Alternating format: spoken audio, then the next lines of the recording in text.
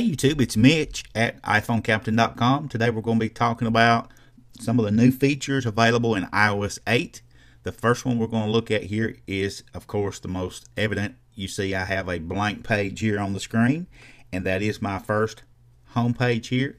iOS 8 does allow you to have a blank page rather than deleting it like it normally would in previous iOS S versions. The next one is battery usage. Now, battery usage you can see by different apps by going into the settings menu here, and we'll go ahead and open settings, and in here we can go to our general section, and inside general you go to usage, and here you see battery usage. Okay, now inside here it's going to populate a list that shows you every app on my device and how much battery use I have actually used with each app. Now right now these readings really aren't that accurate because the device is just it's new. I haven't used it but maybe 20-30 minutes total, so this will get more accurate the longer you use it.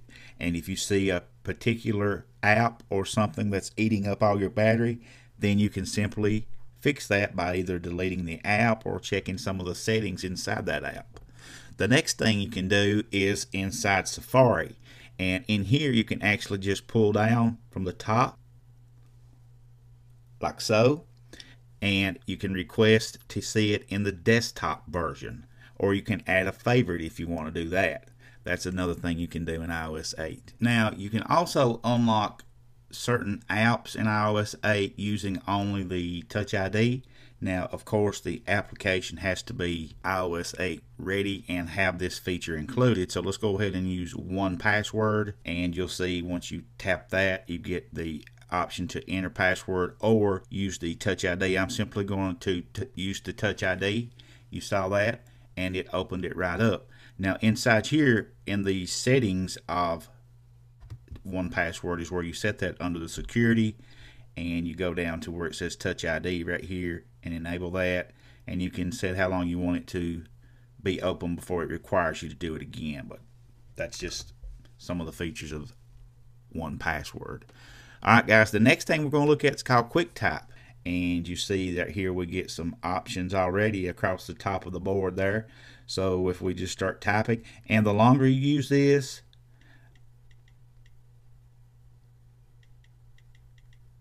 the smarter it gets. See there, it's even updating as we go. Hello, I'm asking you to visit, and it didn't get that one.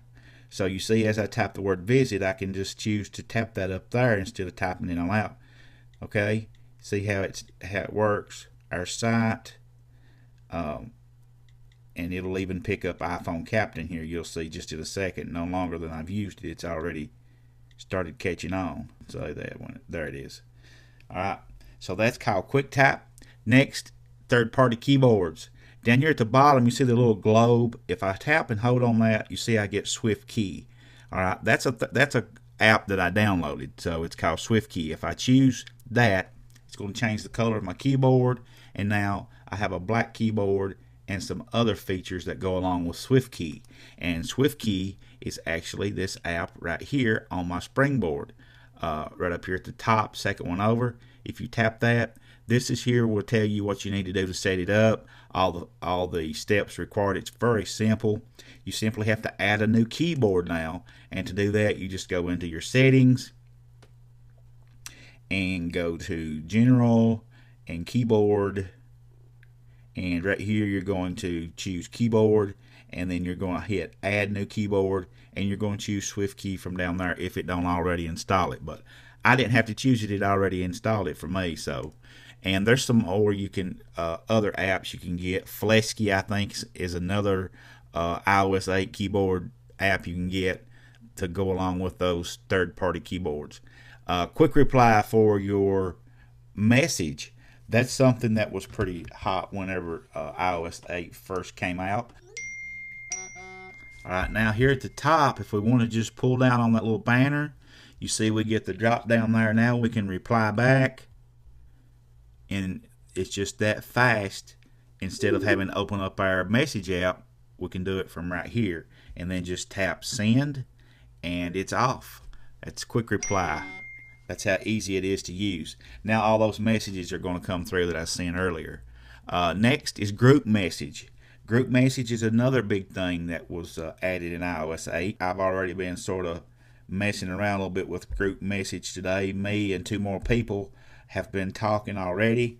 And what you can even name these if you want to by hitting details and pull down right here and just type in Sunday dinner. Alright, now I have a name for it. And also, if I wanted to hit add more contacts, I could add more contacts to that particular group message, doing all that from inside the details. And to start a group message, hit the if you want to add a new group message, right here you just hit the 2 and then hit the plus, and then choose whoever you want. If you wanted to choose just anybody here randomly, then you can hit another plus and hit another one here. That one doesn't even have an in plus, and then right on down the line, as you can see, now we have 3 people in there for our group message, and then I could just tap the text I wanted to send my message and hit enter, and it would go to those 3 people. So I'm going to hit cancel there and come back out of that. That's group messages. Now you can also block or mute conversations inside your message app too, simply by opening up your the same messages here. Go to details, and if you didn't want to be disturbed by this particular person, you could just turn this toggle on right here, and it would mute that conversation, and you wouldn't be able to, you wouldn't receive any of the notifications. Now if you were going to try to block them completely, totally block them from being able to send you a message, then that's a totally different story. To block them, you just open up your contacts, choose the contact that you want to block, select that contact from the list here, open it up, and when it opens up, scroll down to the bottom right here and just simply tap block this caller, and then you won't be receiving phone calls, messages, FaceTime, or anything from those people. So that blocks them. Pretty easy. And if you're curious to know if someone has actually blocked you, I have a way to find that out, and I'll annotate that in the video here and in the description below. That way you can find out if any of your friends are blocking you guys. Next up, you got voice message and video messages, which is also in the message department.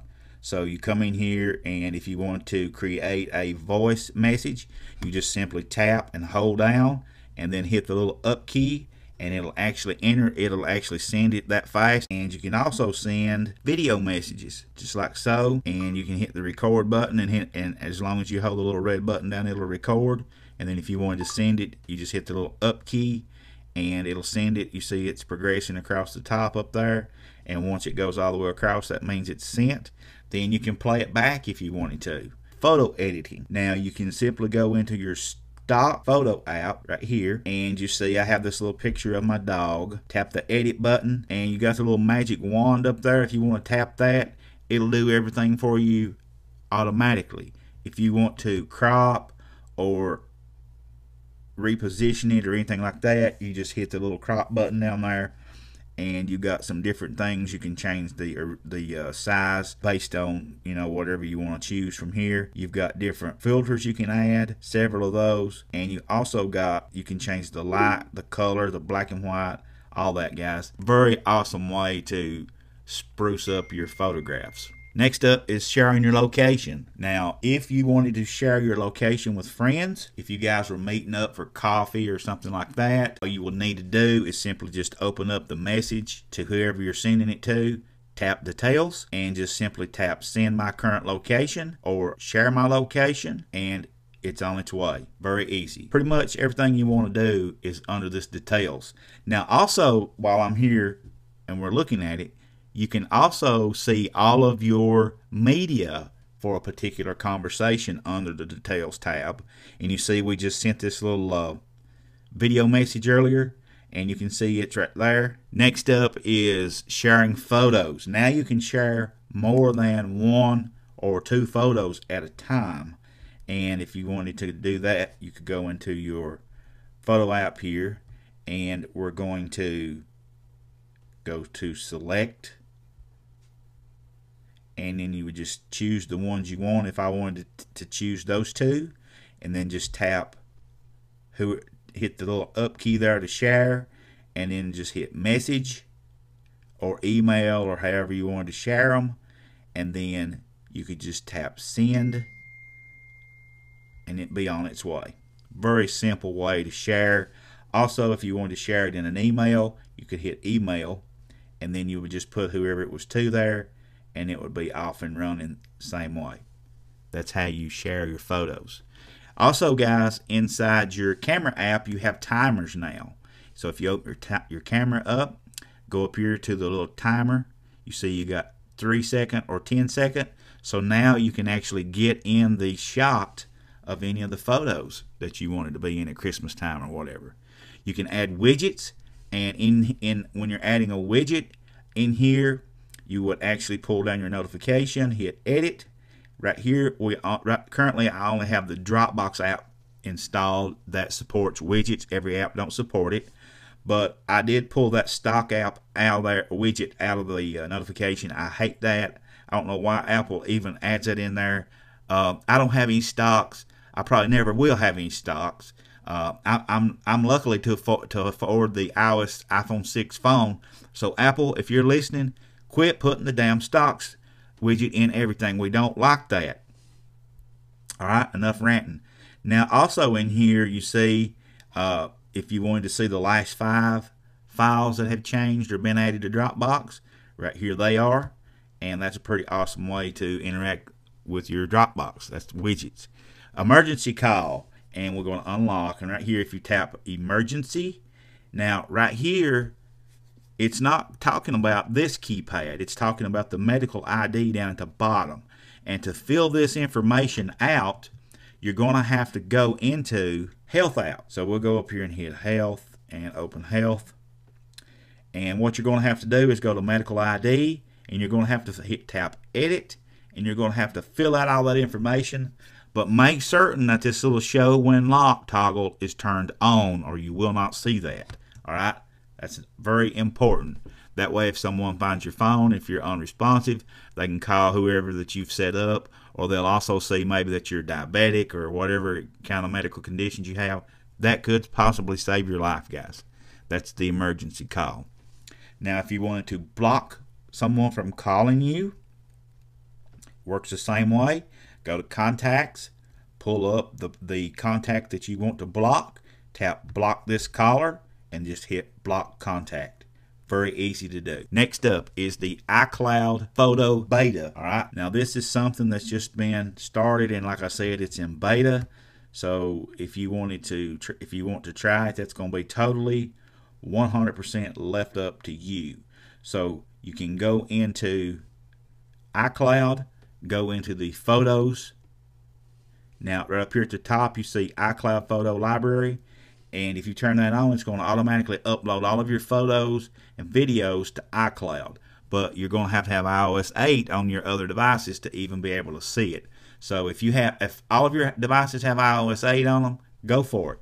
I say it's be a pretty cool feature, but I currently don't have iOS 8 on all of my devices, so I'm not using it. But I am telling you how you can get it. All right, guys, if you want to have Siri tell you what song is playing, simply just open her up and we'll see if it works. So I'll go ahead and start us up a song here. We all see what's playing right here. Now let's see if Siri can get it. What song is that? There you got it, guys. You see she hit it spot on. And if you wanted to buy that song, all you'd have to do is tap buy, and Siri wins again. Next up, guys, if you want to take Flyover Tours in your maps, all you have to do is open up Maps, and you're going to have to search a city that even has this available. So not every city has it available. I've searched New York, and you see now I have the Flyover Tour option available. I'm going to tap that, and now it's going to actually take me for a flyover tour of New York City. and that's pretty damn awesome, guys. Check it out. There's the Statue of Liberty, and it just makes you feel like you just wish you were there. And there she is all alone on the little island, looks like, surrounded by all that water. Look how big and beautiful that city is. I would just love to visit that one day. And just look at all the magnificent buildings there.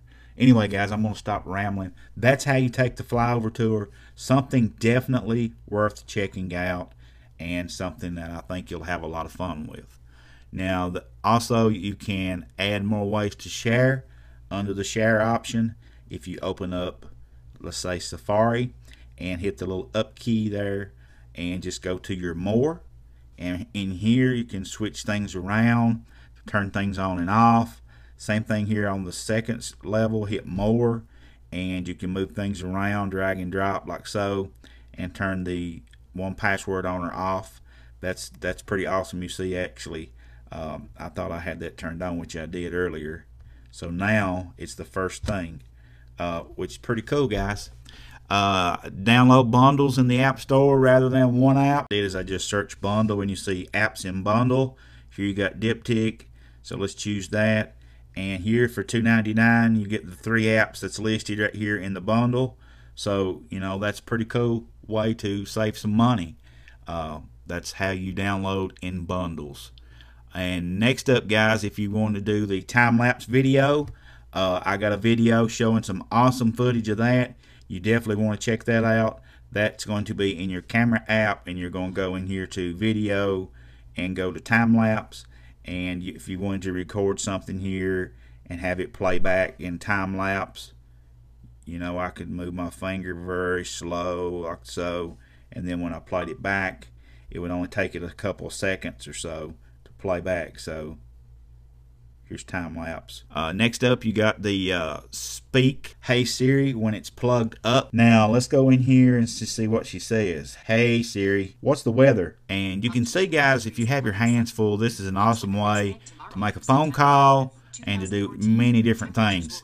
So guys, there's a load of different things you can do with iOS 8. Hope you enjoyed the video. I know it was a little bit long. Don't forget to hit that thumbs up button. It really helps me out a great deal. Share the video on your Facebook and Twitter. That would really help show support, and keep coming back.